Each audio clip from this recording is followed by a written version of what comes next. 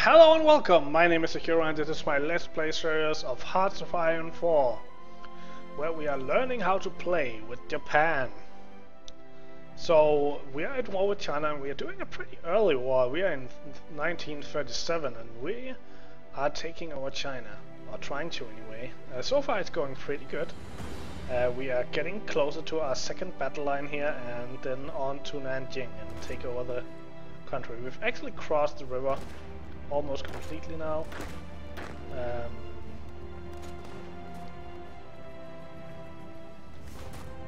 You are attacking this way, that's good.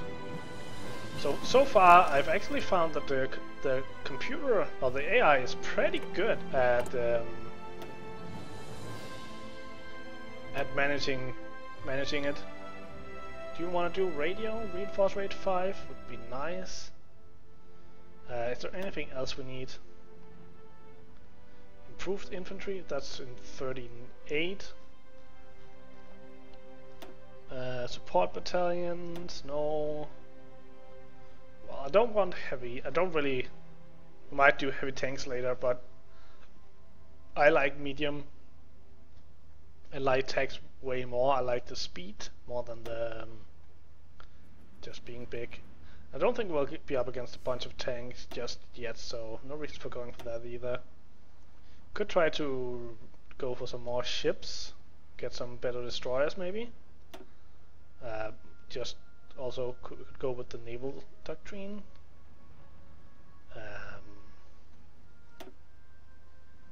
We could go for a better fighter plane. That's actually a pretty good idea. I think I'm gonna go for that. Upgrade our fighter planes.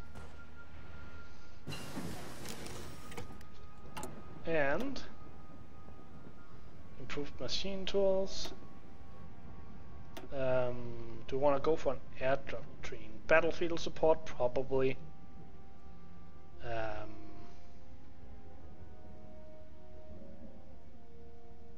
By improving how close air support interacts with divisions, we can lay waste to enemy divisions with optimal support. Cheat to be stopped by bombing the enemy's factories either by night or more dangerously during the day. We can seriously hinder the war machine. So this is probably what we wanted if we went up against a big nation like Soviet.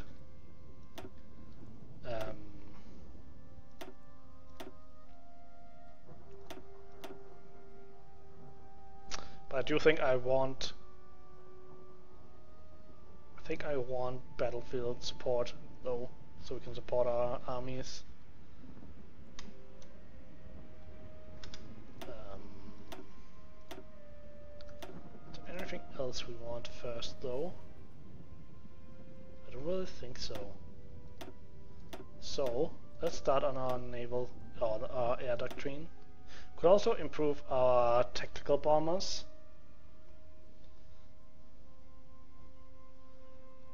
But no, I'm gonna go for the first doctrine here.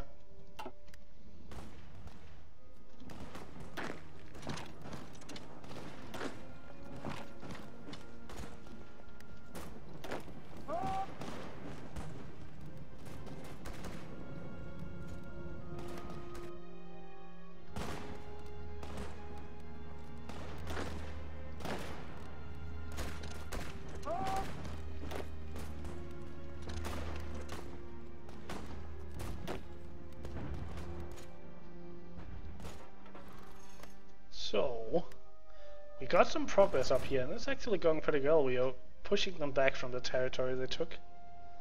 Very nice. So, no new recruits ready. It seems like they're completely ready. Why wouldn't they deploy?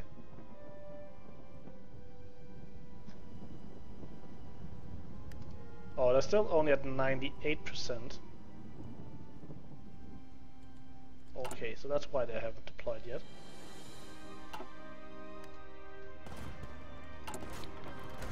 We still need some towed artillery. Wonder if that's why.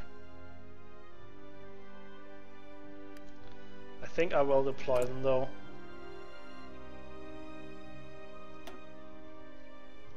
And then we're gonna add them to this line. And then I actually think they should, yeah, they should be go over there themselves. And I think I'm gonna modify his with an offensive line here, so they take all of that. And then start planning.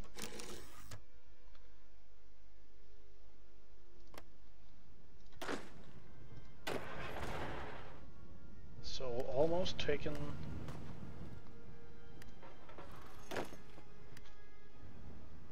this whole battle line.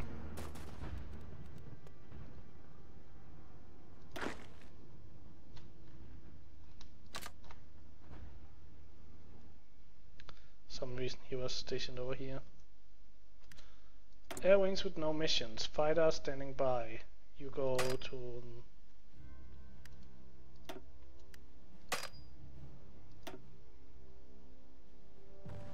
Well, just remove them then. Move them to reserves. Northern China. Just go away as well.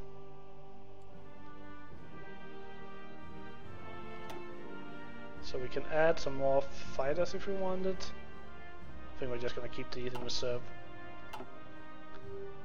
It's not. I don't think they have a lot of. They have 0 planes. We have 32.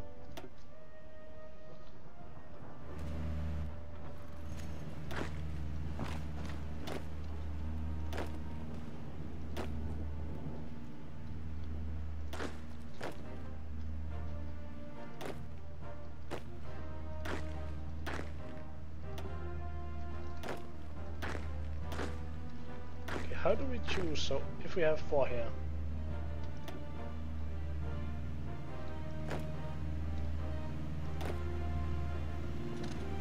should go there, should go there, we attack into here.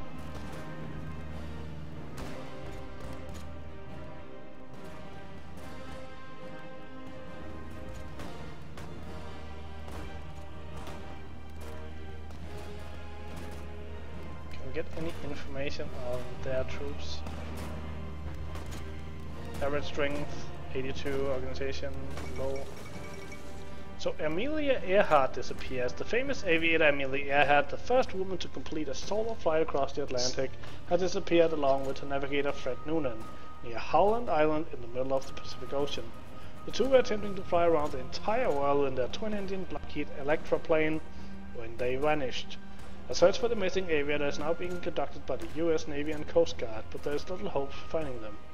Of course, in real life she was never found, but it is actually possible in this game for her to complete her trip around the world. So that's interesting, at least. Not gonna affect anything in the game, but it's interesting that there are small possibilities.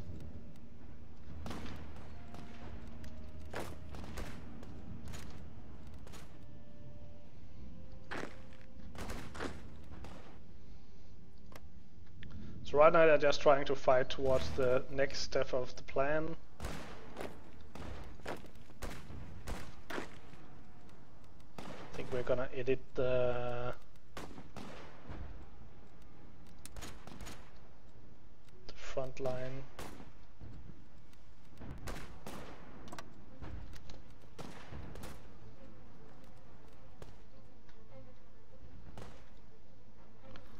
We're gonna start this plan now.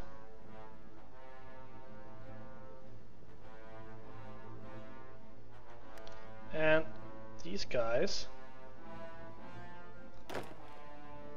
we need a new plan.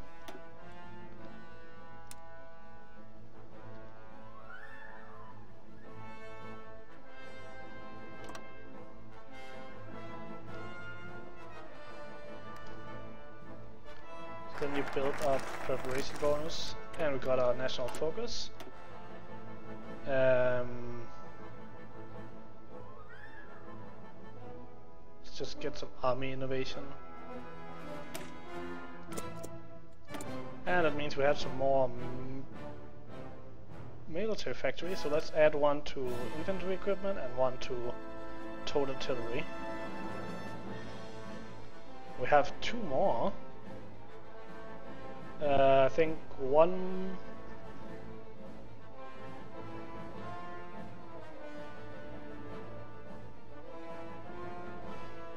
I think I'm gonna stop production of these. Because I actually want to use a bunch of artillery, we can always move them later on. Well, I'm gonna want to use that new type of airplane that we are researching right now. There's no reason to build up further efficiency with the other ones, we have plenty of those anyway.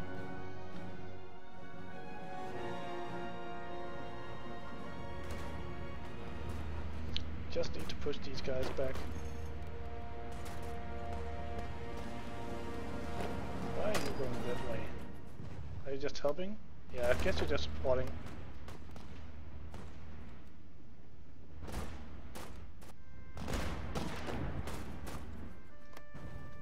Yeah, you have some tough terrain. Either you're attacking into mountains or over rivers into mountains. Or into hills, I guess.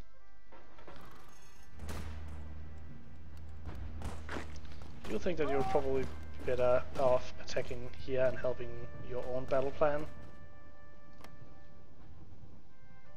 Just an idea I have.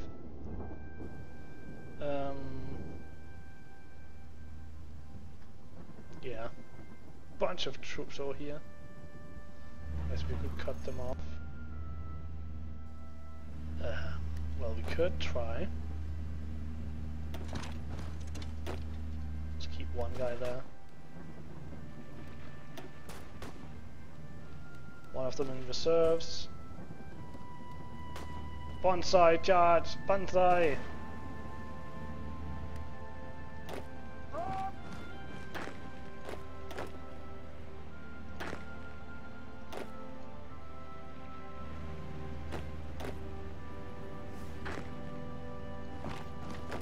Then we attack with these just to make sure that these can flee.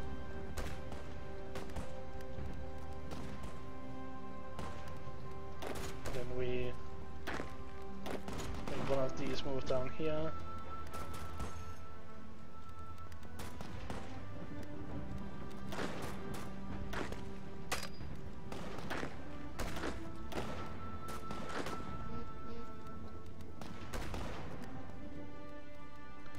Very nice. So these are cut off and can't flee. Any of these you can use to attack them here. Probably all engage some of this battle, it seems. Now they're trying to attack this guy, but he's holding on pretty nicely.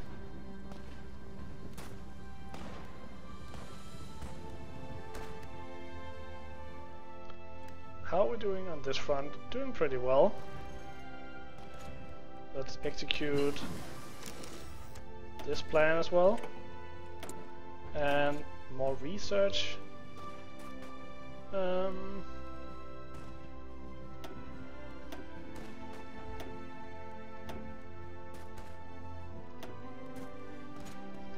we need... well, let's just try doing some of these. I think field hospital is probably good for saving on manpower.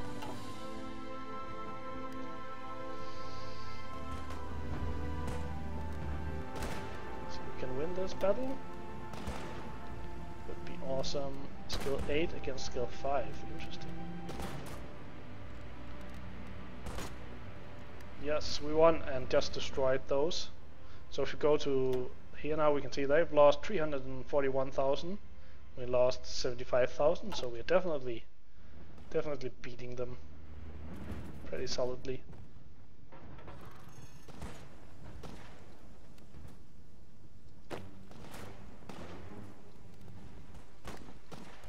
You attack there, that's your plan.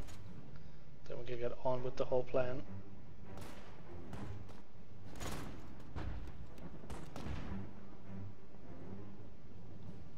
All of your friends are just waiting for you. So, now all of this line starts up the next step because they reached the old line. We're just waiting for those guys. Over here we are also doing really good. You wanna join that line, please?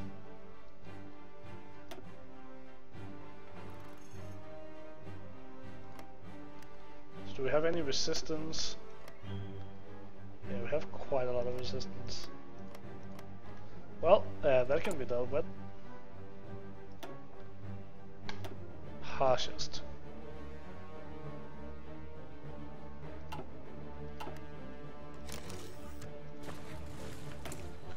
And it gave us an extra military factory. So let's do some more infantry equipment.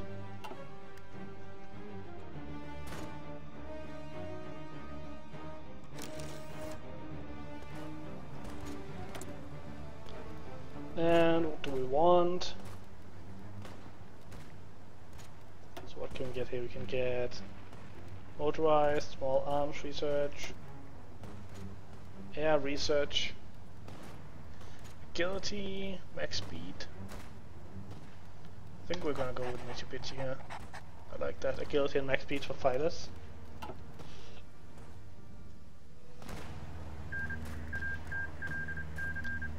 So, nationalist Spain won. That's nice. Means we have another fascist brother over here. How is Germany doing? You haven't done Anschluss yet. So yeah, you're not really ready. Or you're far away from war still, so you're not ready to invite us into your faction just yet. The end of the Spanish Civil War. With the surrender of the last Republican strongholds, the Spanish Civil War has come to an end. The nationalists stand victorious, and a new era has begun for Spain. The war-torn country has suffered greatly in the fighting, and there is much rebuilding to be done.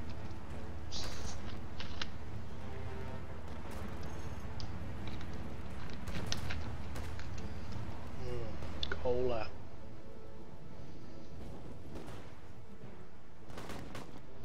Why is it that you keep... Well, I guess it's because you still have the line here. What if we move that down here? Because I kind of want to focus you on this thing so we can get to Nanjing. Because that's what I think we need in order to actually win this war.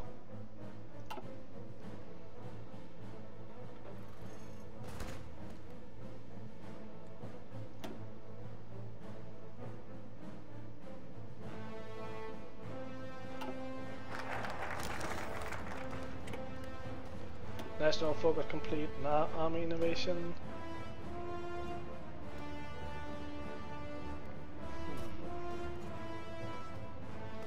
So we can go on, get some more research bonus for motorized, mechanized equipment.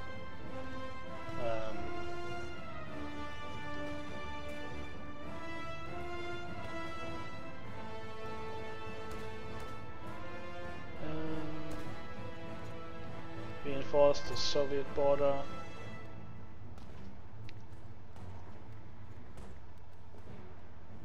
I think maybe just go for this infrastructure.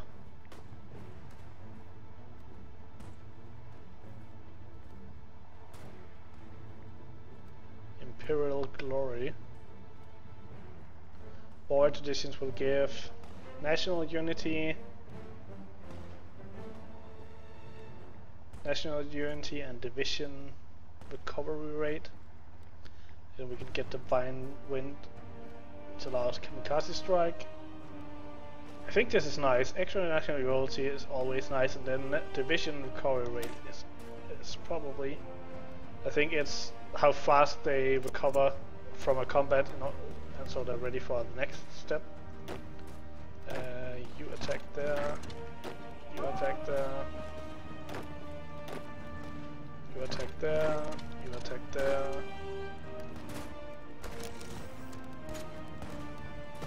So what do these consist of actually? Just 6 cavalry? Interesting. You have 3 dockyards. Let's just add 2, what's that? What? I wonder where those ships end up. Just go to the naval map mode. I guess we can see it in here. Maybe just end up in reserves or something?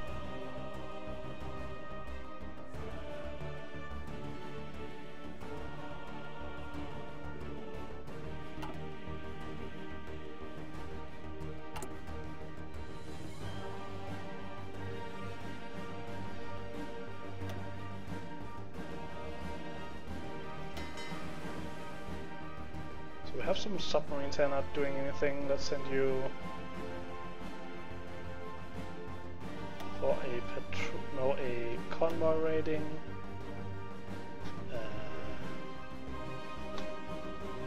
Here.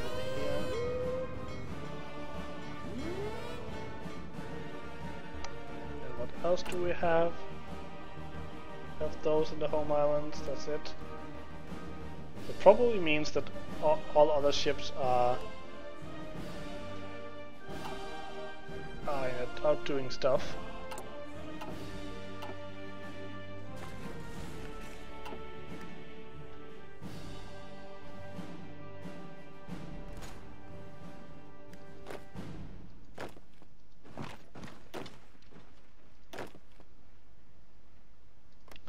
Okay, we need this. The green guys here. Need to modify their front line.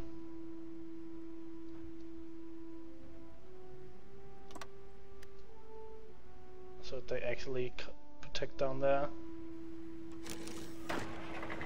That was our side. 3 dockyards again. Do we want to add more ships?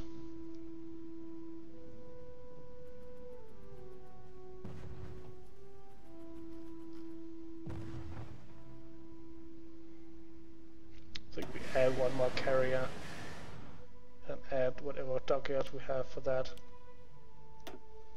Just move him up, just so it's visible that he's one of the... just one of him. Yeah, that's fine. Good. Oh, yeah, producing towards Nanjing. Already reached it over here. I think if we take this guy, move him here, this guy, move him here, and see what they do.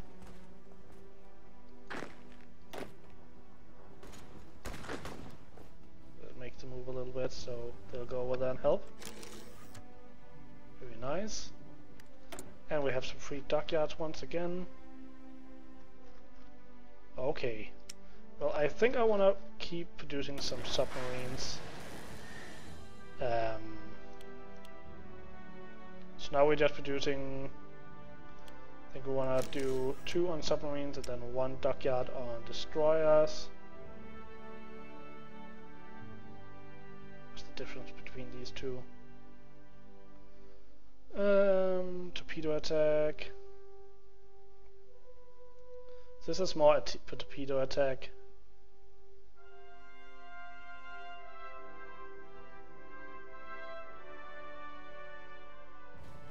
Fire range is 14. I think we just go with this one then. Then we're producing some of these. 1 destroyer and 2.39 sub per year. Good. Anyway, it's time that I end this episode. I hope you enjoyed it. If you did, consider hitting the like button and subscribing. Hope to see you in my next video, and until then, have a good day.